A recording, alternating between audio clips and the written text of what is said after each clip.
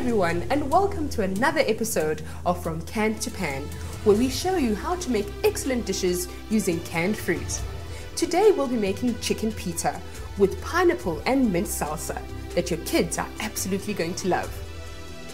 To make these delicious chicken pitas, you're going to need some fresh chicken pieces, a packet of bacon bits, some corn flour to coat the chicken,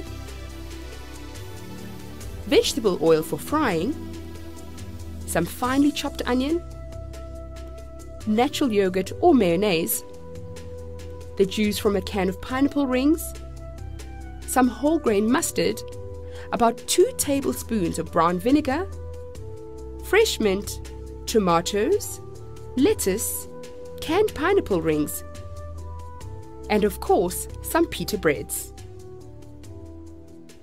To start off this dish, I'm going to fry up some bacon with a bit of olive oil. So I just spread it along your pan. Right, I'm going to leave the bacon to get nice and crispy, and I'm going to coat my chicken in corn flour and salt and pepper.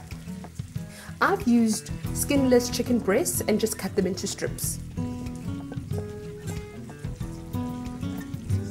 Right, that's done. My bacon looks nice and crispy. I'm going to take it out and put it into a bowl. Now I'm going to fry the chicken in the same oil that I was frying the bacon in.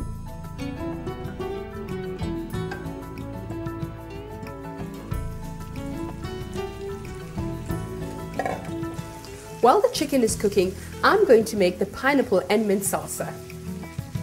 For this process, I'm going to chop up 5 tomatoes with 2 pineapple rings, which come from my canned pineapple. These in my bowl. The pineapples are going to make the salsa nice and sweet. And now we're going to chop up the mint with the onion. Then add the mint and the onion.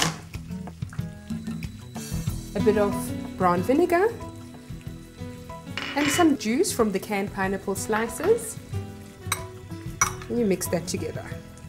It looks beautiful and colorful. Now I'm going to mix the mustard with some mayo, and I'm going to use that as a salad dressing. Right, my chicken is done. It's looking brown and crispy. What I'm going to do next is heat up the pita pockets in the microwave for about 20 seconds, just to make them nice and soft so they're easy to cut through. It's amazing how versatile cans can be. With just a bit of imagination, your recycled cans can make fantastic storage holders in your kitchen. Use leftover material or paint to customize your cans and make beautiful utensil holders or vases for your next summer lunch party. Right, my pita bread is nice and soft. Now I'm going to cut through very carefully and gently with a sharp knife open the pocket. And there you have it. Now I'm going to mix my pineapple and mint salsa together with the chicken and bacon bits. Then the mustard and mayo dressing. And then I'm going to mix it all together. Just makes it easy to be able to spoon the mixture into your pocket. That's done. Let's open it up and spoon in the mixture.